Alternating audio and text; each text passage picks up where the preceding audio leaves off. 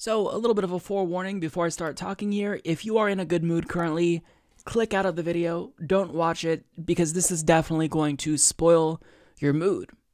But if you're just kind of already feeling meh, then stick around because this is very, very important news.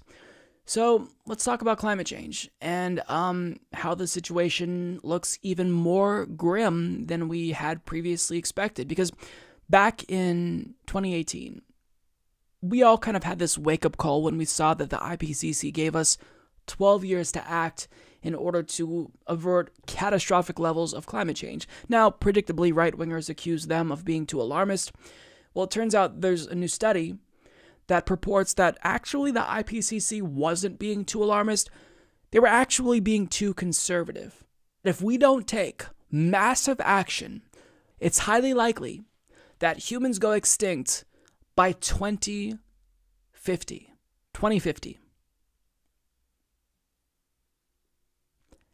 I think when a lot of people talked about the prospect of human beings going extinct in the event the planet became uninhabitable, we always pictured 2100, 2150, and that's even if human beings were to go extinct because, climate change isn't necessarily a death sentence for human beings, per se. It is for a lot of species, but maybe human beings can figure out some way to still survive after climate change just destroys our environment. But what this new study shows, based on a model, is that it's highly likely that we could go extinct by 2050. All right, so let's dig into this. As Nafiz Ahmad of Vice reports, the analysis published by the Breakthrough National Centre for Climate Restoration, a think tank in Melbourne, Australia, describes climate change as a near to mid-term existential threat to human civilization and sets out a plausible scenario of where business as usual could lead over the next 30 years. The paper argues that the potentially extremely serious outcomes of climate-related security threats are often far more probable than conventionally assumed, but almost impossible to quantify because they fall outside the human experience of the last 1,000 years.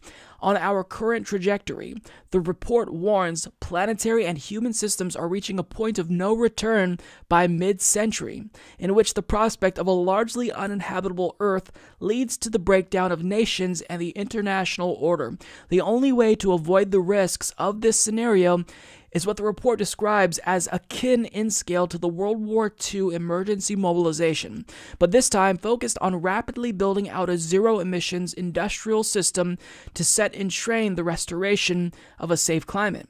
The scenario warns that our current trajectory will likely lock in at least 3 degrees Celsius of global heating, which in turn could trigger further amplifying feedbacks, unleashing further warming.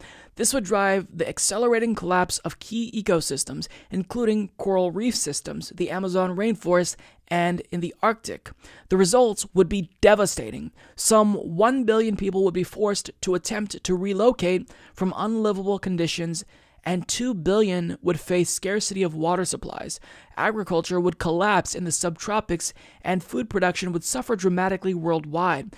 The internal cohesion of nation-states like the United States and China would unravel. Wow.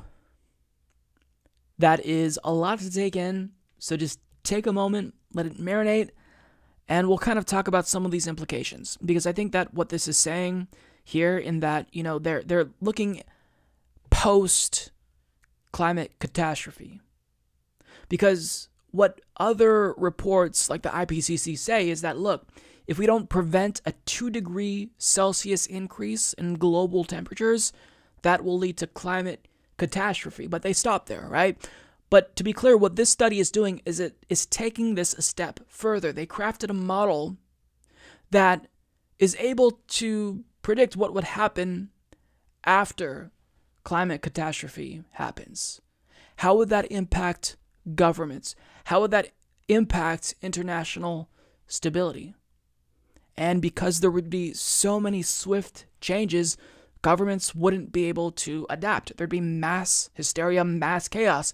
And that's why they're saying their prediction is a lot more grim than the others. Now, let me just be clear about one thing. They're not purporting that human extinction is a certainty by 2050. But what they are saying here is, in their scenario that they constructed based on current projections and what they can anticipate, well, if we take into account a plausible worst case scenario, something that could possibly come to fruition, then this is what could happen. It could lead to extinction in the near to midterm. So let's just be extra clear here. This is not saying the world's ending and we have 30 years or 31 years, so do what you can now. This is not what that is saying, okay? This is based on a model, and we haven't really heard from other scientists, because usually when these types of studies come out, I like to hear from the rest of the scientific community so we can, just kind of gauge how accurate they think this is, looking at the methodology and whatnot. But I mean, is this believable? Yeah, I think it's believable. This is no longer, future generations. This is now going to affect us, like when we're older, in a very serious way, because even if the worst case scenario doesn't come to fruition, well, what if, extinction of human beings happens in the mid-range? We're still going to, in the midterm range, we're still going to see civilization unfold in a really disgusting, apocalyptic way. And, if countries can't adapt, then of course they're not going to know how to deal with mass migration. They're not going to know how to deal with political instability on global levels. It's just going to be pure fucking chaos. So I still haven't really processed this study. Again, I want to hear from other scientists about the plausibility of this model, because I can't assess this model and say that this is incredibly accurate, right? Like the IPCC, what they say, generally speaking, you can accept, because these are global scientists that are coming together and they're producing these studies. But this is, one study, and it's just one thing to consider. But basically, the takeaway, and the reason why I'm sharing this with you, is because, once again, I think it needs to be made very clear that we have to get our shit together. There's nothing else I can say about this. We need to get our shit together. Otherwise, we are totally fucked.